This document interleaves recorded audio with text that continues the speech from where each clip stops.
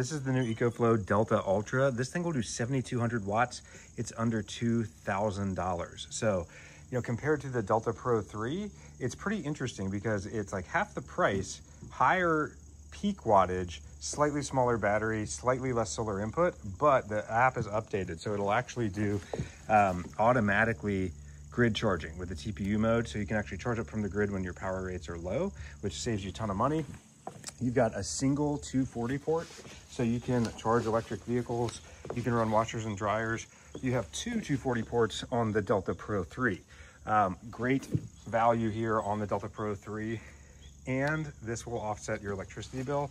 Either one paired with a couple 400 watt solar panels is going to be a great option for whole house backup. It'll automatically switch over if you lose grid power.